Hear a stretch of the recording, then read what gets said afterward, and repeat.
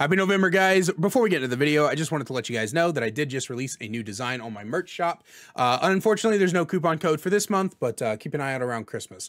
It is the Eat Your Face design. We actually designed it in October because I thought that November came before October for some fucking reason. But I've been waiting to release it. It's a really cool design. It was a lot of fun to work on. And hey, wear it to your Thanksgiving get together. But it is available in the merch shop now. Hope you guys enjoy the video, and I will see you at the end of it. Imagine a killer that for the first part of the trial, you hunt survivors and they got to complete an objective. And after that's over, depending on the performance, both killer and survivor get some buffs. I think that that generators need more. Like, I'd like to see something like repairing like a fuse box, then you have to repair the generator. But I also think that if you do something like that, you'd have to nerf killers across the board. And that's just really difficult to implement. Because, like, the thing is like, the current dynamic with DBD is the faster the game's over, the better for the survivors. The longer the game lasts, the better for the killer. So if you start implementing natural slowdown into the generator repair, then it's just going to be a straight buff for killers across the board. And I'm not saying that that's not needed. I just know how this community is. What's that, Hellraiser?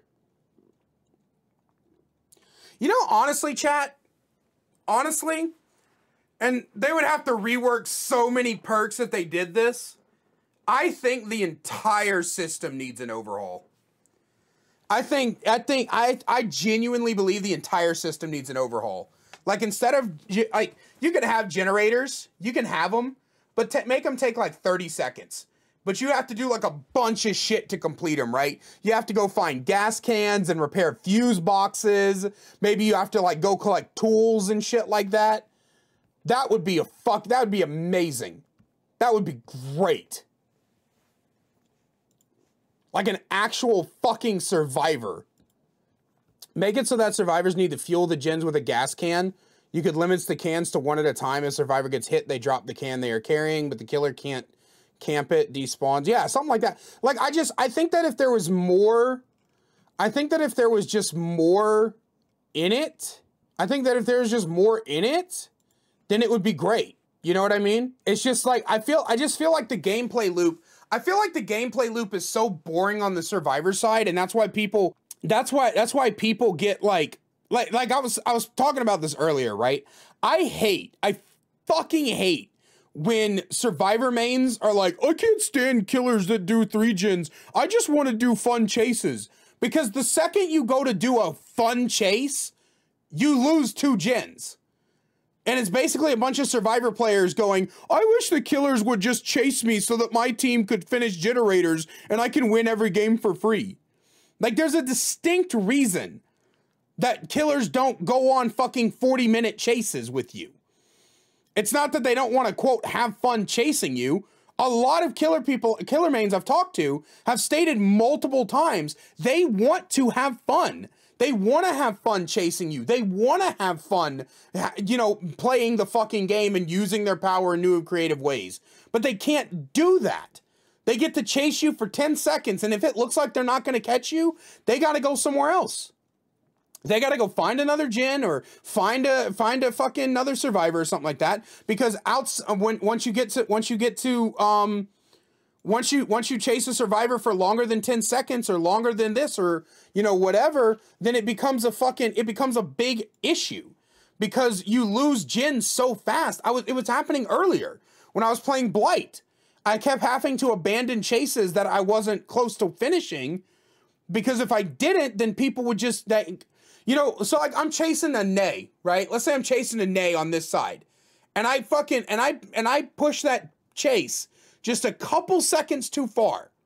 By the time I get to the other side where her team is, gen's repaired. And then I'm on that side with a gen that's finished. I can't find who was just there. So by the time I get to another survivor, another generator's finished. And games are ending in fucking 7 minutes. And it's just not fun for the killer. But the survivors are having fun. I'm sure they are. I feel a big problem that Gen Slowdown versus Gen Rush is not balanced. A big problem is that when you only have one objective for the survivors to complete, that's just going to be the only thing they're doing, right? They have one objective, generators. That's it. Technically, they're not supposed to be taking chases. Technically, you're supposed to be hiding from the killer. Although that's not entirely true either, because then you get punished in the emblem system, but I digress. The point is that generally speaking, because there's only one objective for the survivors to do, they're going to do that objective really fast. I think it was Emperor who came in one day and he was like, I think Gen Regression and Gen Slowdown and Gen Speed perks all need to be taken out of the game. And it's like the only way they could do that feasibly is if they added more stuff. If they added, like I said, listen, like think about this, chat. Let's say they increase the number of generators to be repaired from say 5 to 7. And then they put like 10 generators on the maps, right? Every single generator takes 30 seconds to finish, but you have to get supplies to repair it. You don't get to just walk up to a generator and start fiddling with the dicky-doos and pulling on random shit. No, you have to go find wiring, gas, electrical boxes. You have to find screws and knobs and things like that. And that's how you repair the generators, by finding these things throughout the maps. They'd have to make some of the maps a lot bigger, don't get me wrong, but the point is that something like that, where the survivors have to actually traverse the map and find things to repair the generators with, you know, or like generators don't actually take a time limit. They take supplies. So you walk up to a generator and it says, 2 gas cans, 4 electrical wires, 3 knobs, 6 gears. So you've got to walk around the map finding these objects. And then when you find them, you bring them to the generators. And once survivors have brought everything to the generators, that generator is repaired. You finish 7 of those generators, the exit gates are powered. And then you can go over and open the exit gates and leave, right? I know the counterbalancing to this means the map should definitely be bigger, and there probably would need to be some sort of rebalancing about killers. And at this point, it's a completely different game. But that's the only way we're going to fix the Gen Rush versus Gen Slowdown meta. It's never going away. Because as long as there's a way to speed up the progress of generators, and as long as the only objective for survivors is generators, generators are going to go fast. They're going to go way faster. And continuously increasing the time it takes to repair the fucking things doesn't solve the problem. On the flip side, if this system I'm talking about is implemented, then killers actually get a big buff, because now survivors are everywhere and the survivors are constantly having to get their objective done.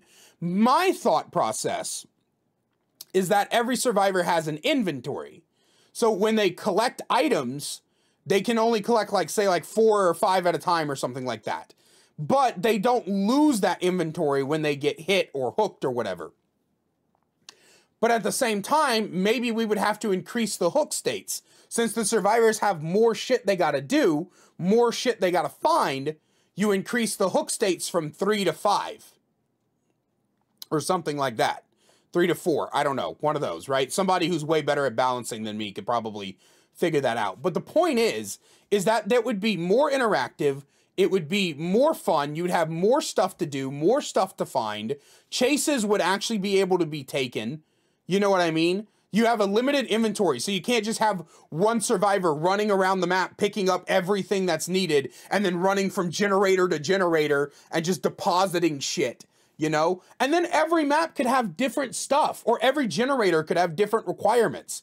So you don't have survivors, like one survivor's collecting only gas cans and one survivor's collecting only wiring. Some generators may already have